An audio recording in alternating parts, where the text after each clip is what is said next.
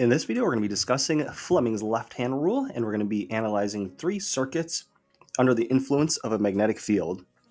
So for most of you, you're right-handed, so this works out nicely, so you do not have to set your pen or pencil down as you're working these problems, and you just get to use your left hand, your thumb, your pointer finger, and your middle finger. If you're left-handed, then keep in mind your strategy is to place your pen or pencil down and then make sure you use the correct hand. Now, the first thing I'm going to do is we have 3 different circuits here. So I'm going to draw in my magnetic field so we know that it flows from north to south.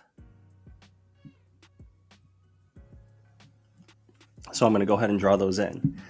Secondly, the next thing I'm going to draw is I'm going to add in the current. So Fleming's left-hand rule has our pointer finger pointing in the direction of the conventional current. So this is the positive end of my battery here.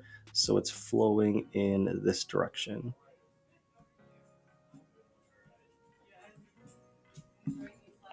And then for this one, the wire goes into the screen. So it's going deeper into the screen, to the right, out of the screen, and then towards the left. So basically just going around sort of in a clockwise direction.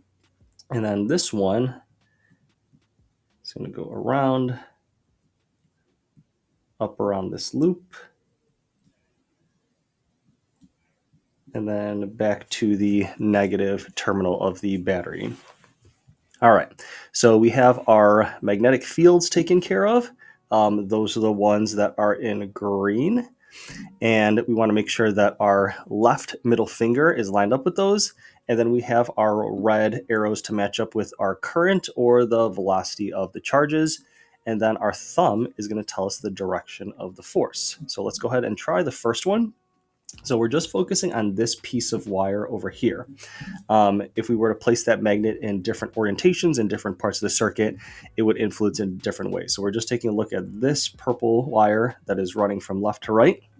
And if we line up our middle finger towards the bottom of the screen, that lines up with our green arrows, which is our magnetic field. And then with your left hand, naturally, your pointer finger does actually go to the right with these red arrows, which means that your thumb is pointing out of the screen. So the force applied would push the wire up and out of the screen. Now for our next one, keep in mind, although my drawing isn't great, that the wire is going into the screen over here. So let's go ahead and place our fingers just like the diagram shows over here, and that we have our fingers perpendicular to one another.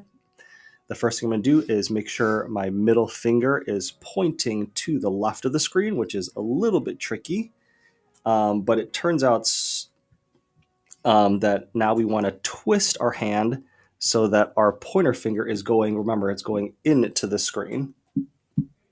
Okay, so when I do that, it is a little bit tricky. I feel like I'm kind of twisting my arm a bit, but I have my pointer finger into the screen, and then I have my middle finger pointed to the left, and then that makes my thumb point in the downward direction. Okay, again, as I take my left hand, and then I point my pointer finger into the screen, and then I twist my hand so that my middle finger is going towards the left. It is a little bit awkward, but my thumb is pointing downward then. And like I said, it kind of feels like someone is like twisting your arm inward towards your body for that case. All right, now the last one, we have a loop here that's affected by a magnetic field. So we're going to look at it in a couple different spots. So what you do is first line up your middle finger with the magnetic field, with the green magnetic field. Okay, if you naturally line up your left hand with the green magnetic field and your middle finger is pointing to the right of the screen, you notice that your pointer finger is pointing up. It can only possibly point up, in, out, or down. Okay, but it can't point right or left. Okay, so let me repeat that one more time. So if you have your middle finger pointing to the right, you can't possibly rotate your pointer finger to be pointing right or left. So in that case, any current that's going right or left will not experience a magnetic force, which means that this portion of the wire here and these portions of the wire here have a current that's running parallel to the magnetic field. Those will not experience any force. So we want to focus on this portion of it that's going up and this portion of it that's going down. Okay, so look, with that being said, keeping my middle finger pointed to the right and then directing my pointer finger up, then my thumb is going out of the page on this side or out of the screen. Now for the other part, it's a little bit awkward.